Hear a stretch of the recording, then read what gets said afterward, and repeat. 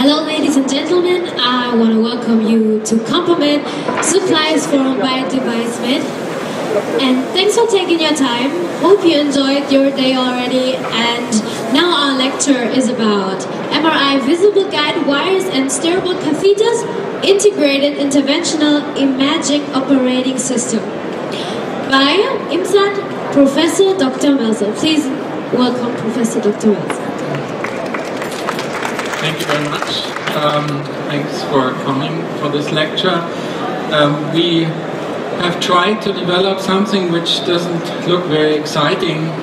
It's just a little piece of wire, one would think, but it's a Class 3 product, and for those of you who are aware of the problems in developing these things may know that's not an easy task. We started the interventional MRI program about 15-20 years ago in an open low-field configuration and developed with Olympus MR-compatible endoscopes. The first plasma monitors became available at that time, but it was just too complicated to manage technologies new, and also the space in such a scanner is quite very limited. It went on to other applications. This is neurosurgery in an open MRI configuration, which was introduced more or less at the same time by General Electric. It was called the double donut, where the surgeon could stand in between the magnet rings and directly operate in the center. So we again tried to do endoscopic procedures, interventional procedures, reasonably successful. However, the technology did not fly at that time. One of the main reasons was that these imaging systems at that low field are not as a quality we had already at that time with high fields. High field means 1 Tesla, 1.5 Tesla, and today is 3 Tesla. And these magnets provide an extraordinary better spatial resolution and temporal resolution. And what is more important than time during interventional procedures, either under general anesthesia or with a wake-up patient.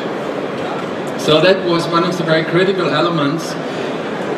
With the advent of large bore magnets facilitating access, this is one of the first Siemens systems with 70 centimeter bore and only 125 centimeter length.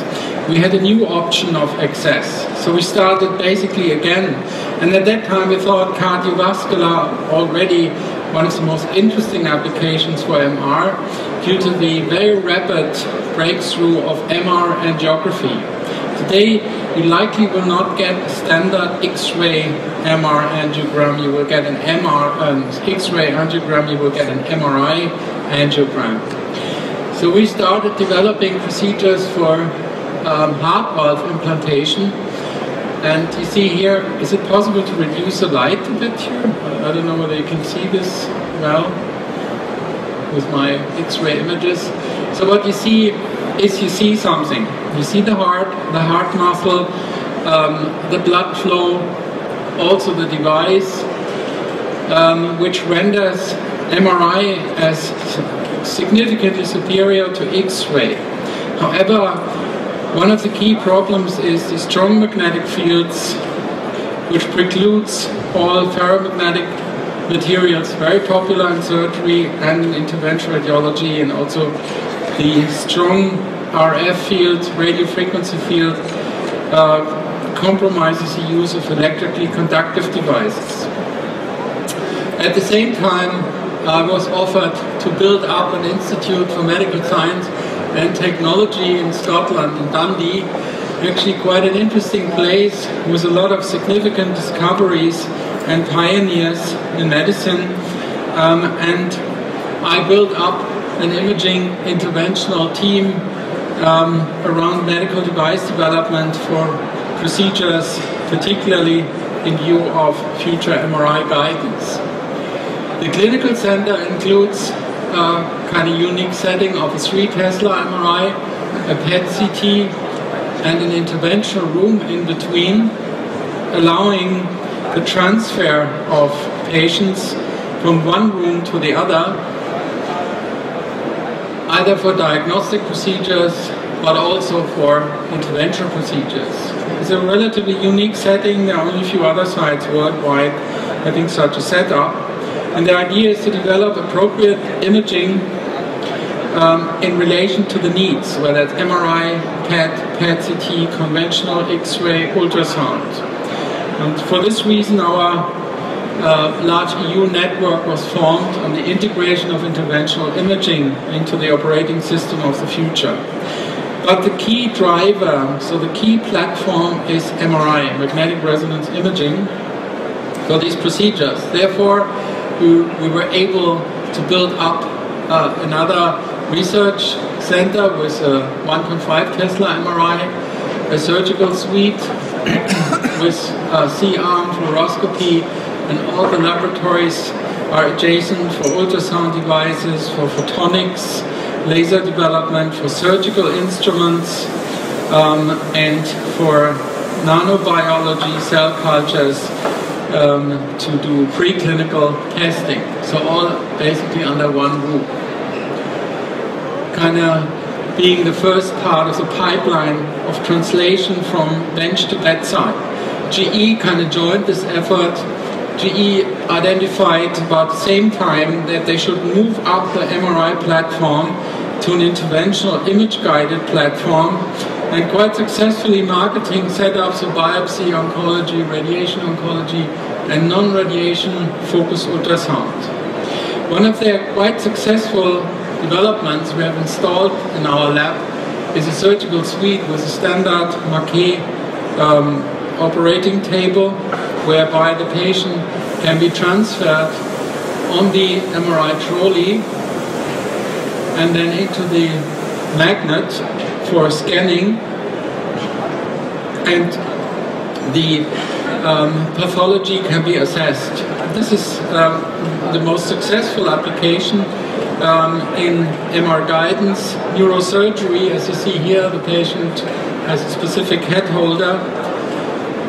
And at the early days, when the first patients have been operated in an MRI scanner, it became very quickly apparent that it's kind of a great support for the neurosurgeon to see on MRI images immediately taken within the surgery procedure whether there is tumor tissue left or whether the patient suffers from an occult bleeding.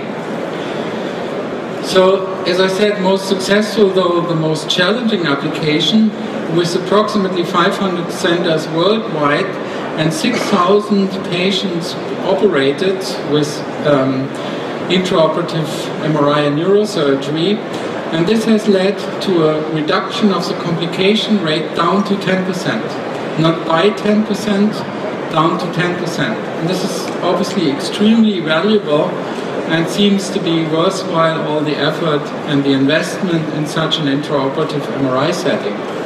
And as I said, we develop mainly cardiovascular procedures. In our setting, we have a C-arm combined to the OR table. And we have developed also, which I think is essential, a training program in our network.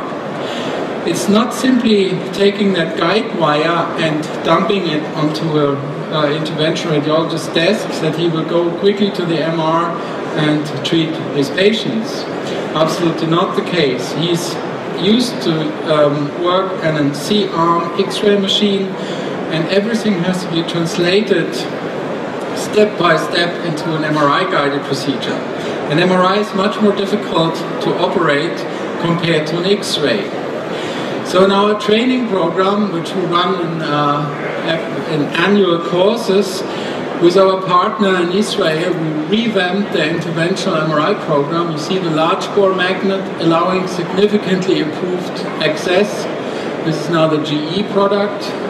And in this model with a kidney reperfused, we trained together drainage, biopsy, and tumor ablation procedures. And this was successful, so it's now translated into the first 4 patients performed for biopsy guidance. And I would like to draw your attention to the time. You will find in the literature that MR interventions may take 1 hour or 2 hours. This is certainly true if the team is not well trained and the setup is not optimized. And even in our setting, we were 35, 31, 26, and 20 minutes. And 20 minutes is a highly competitive time, which you basically need also in a CT-guided procedure. So in healthcare, we always face this problem, even though a technique is new and more challenging, but may have benefits. The buy-in of the healthcare providers particularly depends on the aspect that we are better and faster than anything else. Even though better may be important, faster is important. It's all about money. So one of the other important developments is the communication from inside the MRI to the outside. And there is quite a huge effort spent, and an in-room monitor, just the TV, as you saw in my very early work slide, is about $100,000. So we thought there must be something better, and we found the Apple platform incredibly useful. So my thanks goes to Steve Jobs that he made not just a great product line, he made it MRI compatible. So iPad, iPhone, iPod, Magic Trackpad, you can basically use all of them in the scanner, and you never have broken one. And it's being used inside here the room. We can remotely control the MRI scanner via a VPN network, so kind of remote control. And this is so important because then the interventionist is enabled to position slice accordingly, to communicate. We can, for example, have a Bluetooth communication inside the room. And these are investments of, let's say, below £5,000. It's certainly not a medical product, and still a question whether this ought to be a medical product, and it's at the discretion of the hospital to use any kind of communication devices inside their environments. So there's a bit of a discussion here about the regulatory hurdle. Nonetheless, these products are available, and the regulatory pathway is basically paved. So we had solved this, and now we have set up a program with our intervention radiologist. So we're allowing them a standard vascular access in the femoral artery. So those are the different access points we have in vascular interventions. And they basically do a conventional X-ray guided procedure in the one side of the room, and then we transfer the model to the other side and they perform the MR guided procedure. And we have a very, very steep learning curve. One of the benefits in using MR is we avoid the radiation, ionizing radiation derived by those cath lab angio setups. And one other argument was always, oh, MRI is so expensive.